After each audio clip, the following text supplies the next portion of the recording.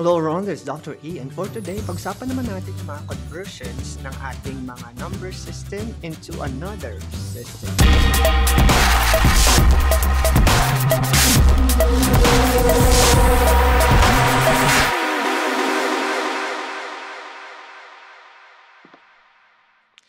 Sa mga sukat or usaping mga sukat, meron tayong tinatawag na metric system na kadalasan natin ginagamit sa ating mga measurements ng length, ng width, at ng kung ano-ano pang mga bagay na pwede nating may sukat.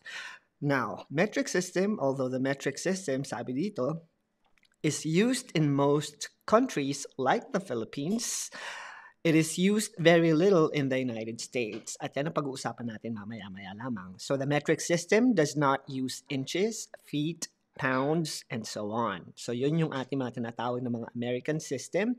And these units for time and electricity are the same as those using or that what we use here in the United States. So ito yung ating mga metric systems na kailangan natin maunawaan at makita natin yung kanilang mga conversion ayon sa paggamit nito. So ito yung ating tinatawag na metric units of length. So meron tayong 1 kilometers into or is equal to 1,000 meters and so on. So kailangan yung matandaan yung mga conversion factors na yan para madali natin mako-convert yung ating mga sukat from kilometers to meters, from meters to centimeters, and so on.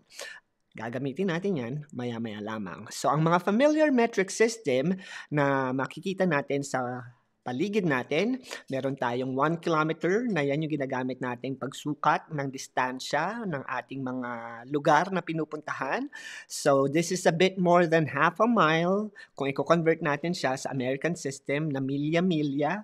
So, ang 1 kilometer ay mas mahaba kaysa sa 1 mile dahil ang 1 mile or ang 1 kilometer is a bit more than half a mile. At kung meron naman tayong 1 meter, it's just over a yard. At yard yung ginagamit ng US or American system sa pagsukat instead of meters. At meron din tayong centimeters na tinatawag. At ang centimeters or 0.01 meter ay sinlaki lamang na isang jumbo paperclip at yung kanyang width, hindi yung kanyang haba pero yung kanyang width, yun yung 1 centimeter na sukat. At kung sukunin naman natin ang sukat ng 1 millimeter, ang 1 millimeter naman ay yung diameter ng ating paperclip wire. So yung ating wire na yon, yung kanyang bilog, yung sukat niyan would be 1 millimeter, which is really small. At yan yung ating mga familiar metric system na nakikita sa paperclip at sa paligid natin. At paano naman natin i-visualize kung paano natin ginagamit yung mga metric system na yan. So sa millimeters, kadalasan ginagamit natin yan sa mga sukat na maliliit. So minsan gumagamit tayo ng mga devices like these devices na nakikita natin at yung sukat ng ating mga tornilyo, kadalasan ay in millimeters form dahil merong maliliit na mga tornilyo at merong malalaking tornilyo. Ang centimeters naman ay kadalasan nating ginagamit sa pagsukat ng ating mga damit. So mapapansin ninyo yung haba ng ating mga pantalon, ang sukat niyan ay usually in centimeters at dito natin kadalasan nakikita yung mga metric system na yan. At pagdating naman sa meters, dito naman natin nagagamit yan sa mga yarda-yardang tela. So syempre isang yarda, 1 yard, pero dito isang metrong tela, pwede natin yan gamitin at kadalasan natin kikita sa pagbili natin sa Divisoria. So meters ang ginagamit natin sa mga dimension na mas malalaki at mas madali yung pag-compute niya at pag-visualize niya kung gagamitin natin ng meters. At ang kilometers, ito naman ang sukat na kadalasan natin ginagamit kapag bumabiyahe tayo. So yan, sabi dito, St. Louis is 30 miles, which is about 48 kilometers. So mapapansin ninyo na yung bilang ng kilometers ay mas malaki kaysa sa bilang ng mga milyahe dahil mas malaki yung ating kilometro kaysa sa isang milya. So yan yung ating ginagamit or saan ginagamit yung mga metric system na sinatawag natin. At sa mga maliliit na bagay naman tulad ng mga insects gaya nito, meron tayong bubuyog or bee. Bubuyog ba yan or wasp? We don't know, but in this particular example, yung ating insekto ay sumusukat ng 4 centimeters at ang 4 centimeters ay equal to about 40 millimeters. So kung pwede natin or kailangan natin siyang i-convert from centimeters to millimeters, nakikita natin sa ruler na yan, tulad ng ruler na ito. So karamihan sa ating mga rulers, meron diyang centimeters, merong inches, at merong mga millimeters na tinatawag. At meron tayong sukat na yan na 40 millimeters which is equivalent to 4 centimeters. At itong paru-paro naman, paru-paro G, ay 6 point something centimeters which is about this much millimeters. So 6.3 centimeters is equivalent to 63 millimeters. At mapapansin ninyo, since marami tayong unit of measurements at iba-iba yung ating mga unit of measurements, pwede nating i-convert ang ating mga units na yan using this method. So umpisahan natin sa 7 kilometers at kailangan natin siyang i-convert into meters. And I'm sure karamihan sa inyo mako-convert na to agad-agad dahil familiar na kayo sa conversion factor ng kilometers to meters. At ito yung ating mga conversion factors na tinatawag. So meron tayong 1 kilometer is equal to 1,000 meters. 1 hectare is about 100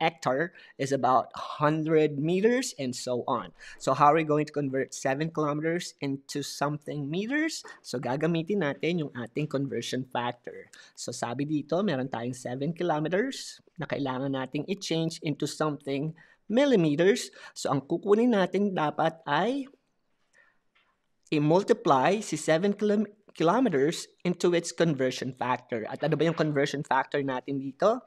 Sabi dito, it's pretty straightforward. We have 1 kilometer into 1,000 meters. So 1 km is equal to 1,000 meters. So kung i-multiply natin to by 1 so that we're not going to change the value of our conversion, pwede nating i-represent si 1 by cross multiplication. 1 is equal to 1,000 meters over 1 kilometers. At ito ngayon yung ating conversion factor na tinatawag, conversion factor na i-multiply natin dito. So meron tayong 7 kilometers multiplied by 1, 2, 3 m all over 1 km. And the reason why we're doing this because we are visualizing our conversion procedure better dahil alam natin na si kilometer at 1 kilometer can be canceled out. So now we have 7 times 1 2, 3 meter or 1,000 meter, and 7 times 1,000 meters is equal to 7,000 meters. At ito ngayon yung ating conversion from 7 kilometers to 7 meters na I'm sure, or 7,000 meters, na alam ko na na-convert nyo na agad-agad using mental math, pero gusto ko lang mapakita sa inyo yung ating process kung paano natin siya kino-convert mathematically dahil mamaya-maya lamang makakatulong sa atin yan sa pag-convert ng ilan sa mga unit of measurements dito sa ating mga examples. So what we did was we found our conversion factor, which is 1 kilometer is to 1,000 meters, and we're able to produce that by multiplying its converted or conversion factor. Kaya meron tayong 7,000 meters para sa ating conversion ng 7 kilometers. So tingnan naman natin kung paano natin i-convert yung ating susunod na unit of measurement, which is 0.547 meters into millimeters. So, gagawin natin yung same process tulad nito. Medyo mahaba, pero mas magiging madali ito kapag inulit-ulit lang natin yung ating solution. So, sabi dito, 0.547 meters, change it to something millimeters. So, ang kailangan natin ngayon is 1 meter, change it to millimeters. At ano ba yung conversion factor natin dito? So, tingnan natin sa ating cheat sheet. At sabi dito, 1 millimeter is equal to 1 over 1,000 meters. So, ibig sabihin yan, kung meron tayong 1 millimeter, it's equal to 1 over 1,000 meters. At itong notation na to sa fraction form, alam natin na yung ating unit of measurement ay mapupunta sa numerator. So it's actually 1 meter over 1,000.